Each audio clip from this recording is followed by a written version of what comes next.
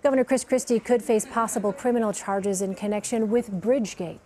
A New Jersey judge ruled Thursday to allow a criminal misconduct complaint against the governor to move forward. Christie is accused of having been involved in the George Washington Bridge closures back in 2013. It's now up to New Jersey prosecutors to decide whether to move forward with the charges. Christie continues to deny knowing anything about the lane closures. If charged, the governor could face 10 years in prison, if charged and convicted, rather.